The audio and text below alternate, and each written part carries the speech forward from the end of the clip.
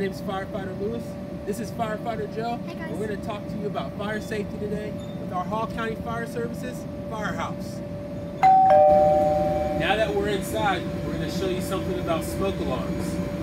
This would be a lot easier if I had a smoke alarm to show you.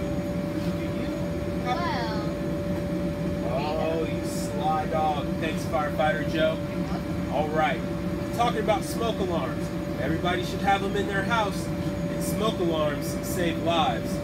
First of all, where do you put a smoke alarm? Up high. High on the wall, or even on the ceiling. Because when smoke starts filling the house, it starts at the ceiling, and it works its way lower, and lower, and lower. Okay? So you want that smoke alarm high, so it's an early warning system. All right. Smoke alarms, a lot of them take batteries. So you got to check those batteries.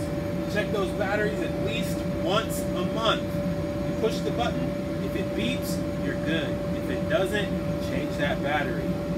All right, and you should change your batteries anyway, at least twice a year. And that would be spring and Fall. Good job, Firefighter Joe. Spring and fall. Okay?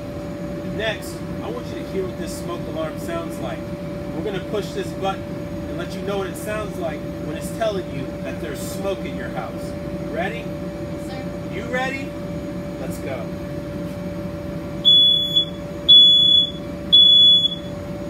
Next, we're going to show you what to do when that sounds. You ready?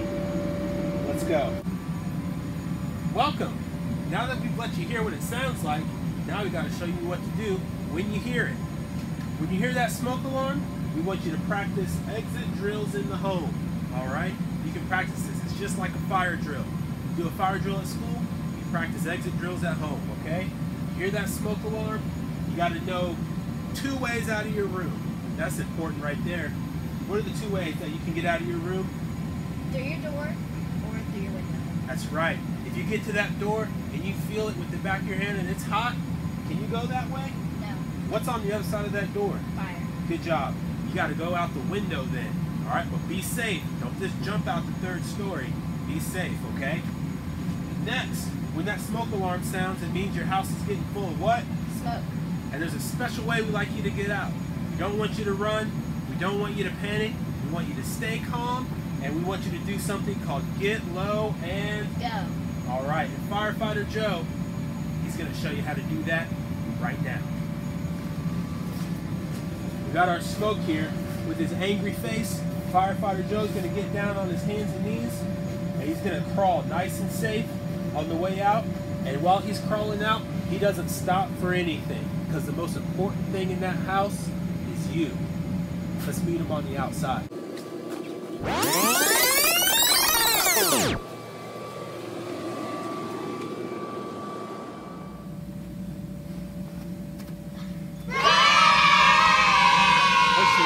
There's something important we need you to do. We need you to find a safe place away from the home that's out of danger. That either means like the end of the driveway, maybe a neighbor's house, or in our case, the mailbox. We're nice and safe away from the house.